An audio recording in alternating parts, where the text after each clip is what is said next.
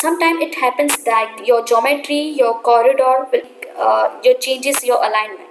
So we want your corridor will automatically update it and follow the new change, whatever. Okay, so if you could see, this is the new alignment which we have created.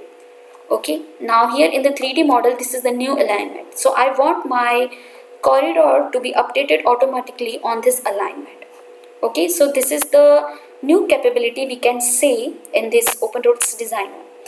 And for that we have a new tool.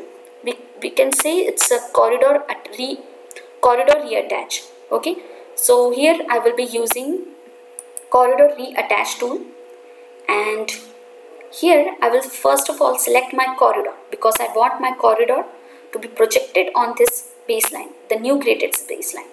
So I will select my corridor, and this is the baseline, corridor baseline.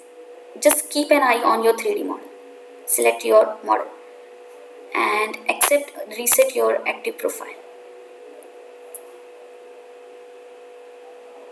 Now you can see your corridor shifted to the new alignment.